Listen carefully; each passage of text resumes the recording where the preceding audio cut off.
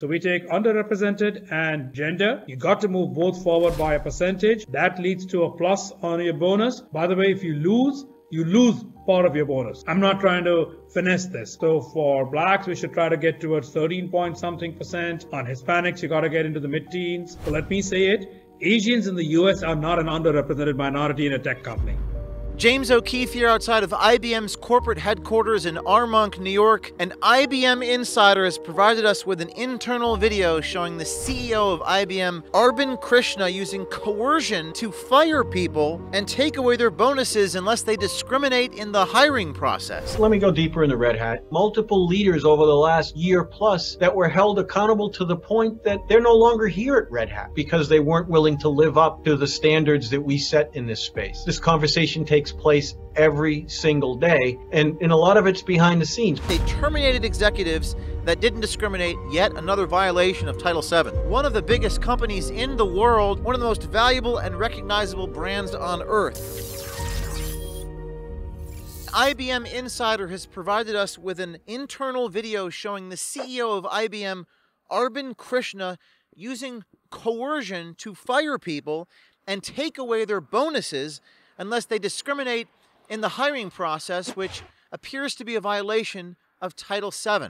This comes on the heels of IBM pulling advertising from Elon Musk's X, with IBM saying they have zero tolerance for discrimination. Quote, IBM has zero tolerance for discrimination, and we've immediately suspended all advertising on X while we investigate. So let me add a couple of things with a Red Hat flavor on it.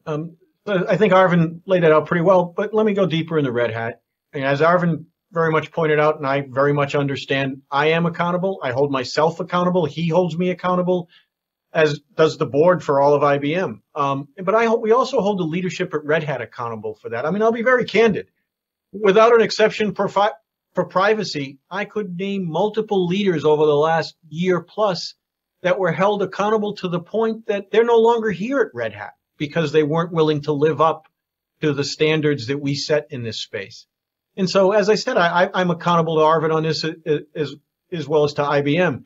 For example, one of the changes I made, I named a D&I lead person in Margaret reporting directly to me and the CLT. Margaret sits on the CLT as the D&I functions, and this is worked on every single one of our meetings. This conversation takes place every single day, and a lot of it's behind the scenes, but let me assure you this is happening. We're never going to cross the DEI off our list of priorities. This is an ongoing thing. That was Paul Cormier, CEO of Red Hat, which is a software company owned by IBM, saying that they terminated executives that didn't discriminate, yet another violation of Title VII. So we take underrepresented and gender. You got to move both forward by a percentage. That leads to a plus on your bonus. By the way, if you lose part of your bonus. Paul's held to the same standards. Paul and I have been working together to say, okay, how do we apply those deeper into the organization?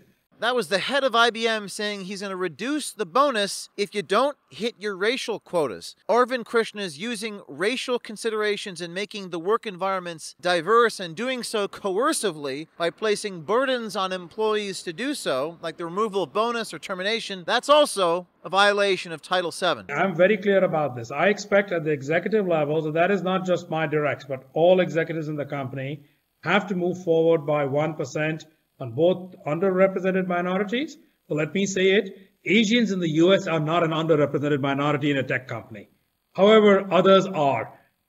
Ditto on gender diversity. Now, at least 13 state attorney generals have put companies on notice that they should not be using racial discrimination in the hiring process. These attorney generals include Kansas, Tennessee, Alabama, Arkansas, Indiana, Nebraska, Iowa, South Carolina, Kentucky, West Virginia, Mississippi, Missouri, Montana. Paul Cormier did not disclose the names of his employees that were terminated, but we at OMG welcome you, if you have been fired, to reach out to us on our tip line, contact us on our website or on Signal. We'd like to speak to you. Title VII of the Civil Rights Act of 1964 states it shall be unlawful employment practice for an employer to fail or refuse to hire or discharge any individual or otherwise to discriminate any individual with respect to his compensation, terms, conditions, or privileges of employment because of race, color, religion, sex, or national origin. In terms of national origin of the Civil Rights Act, the CEO of IBM, Arvind Krishna, also specifically targeting Asians in this private leak recording. So let me say it. Asians in the US are not an underrepresented minority in a tech company. This recording comes in the context of DEI, diversity, equity, inclusion. Allison Showalter is on this private leaked video inside IBM talking about DEI. Our last question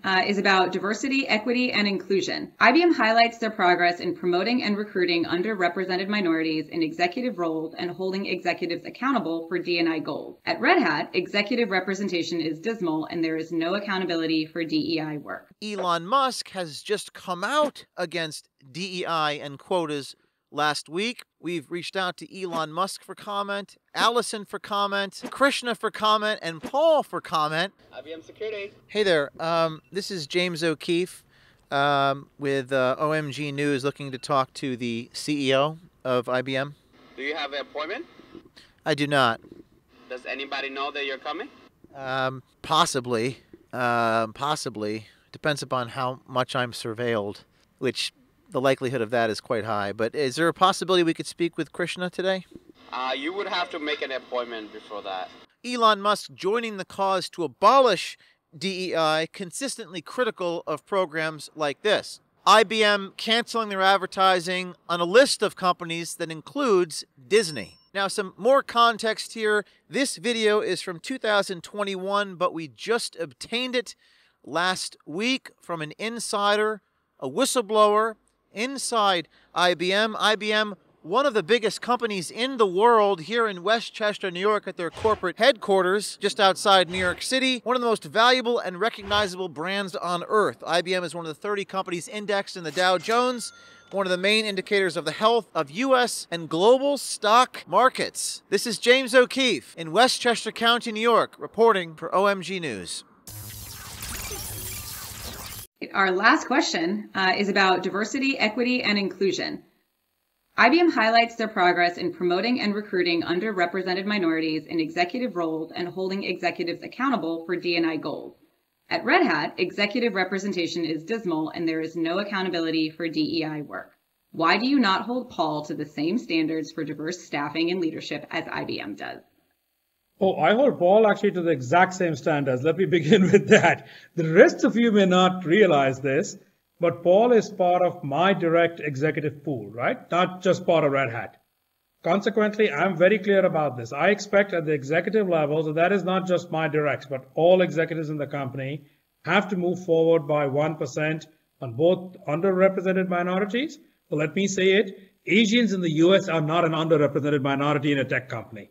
However, others are. Ditto on gender diversity. So we take underrepresented and gender. You got to move both forward by a percentage. That leads to a plus on your bonus. By the way, if you lose part of your bonus. Paul's held to the same standards.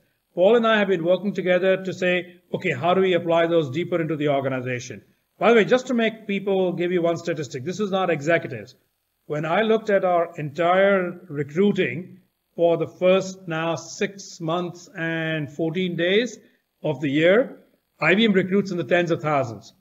41%, 40 point something, so I'll round up to 41%, are gender diverse, meaning women, which I think is our high watermark. But in all of them, we want to get to the representational demographics of the underlying populations. I'm not trying to finesse this.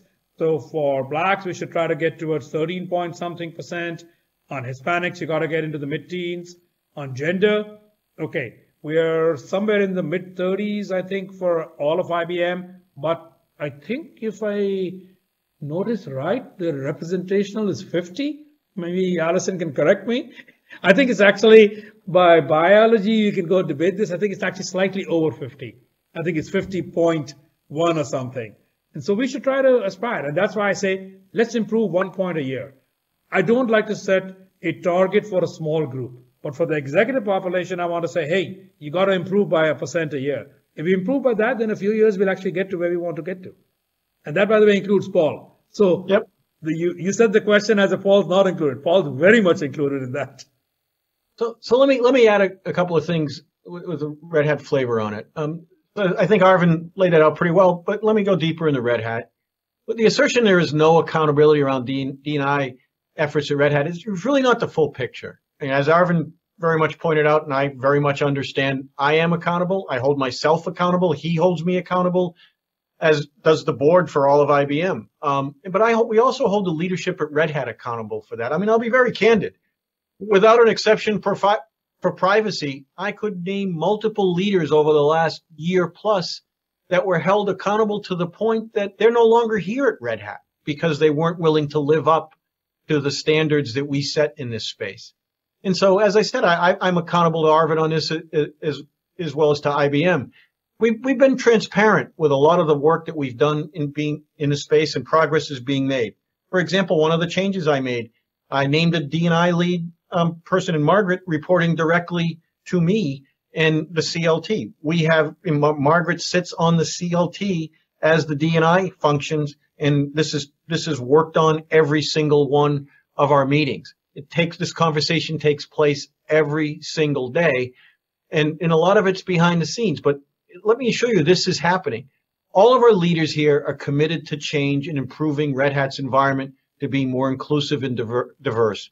We're working on determining those metrics for success and how we want to measure our progress right now. They will be implemented very, very soon. And we've been able to do this because we've moved D&I to my staff, and because we've put more focus on it with Margaret as well as others. We are and continue to hold and going to hold even more our executives accountable for all of this, and they will have metrics around this.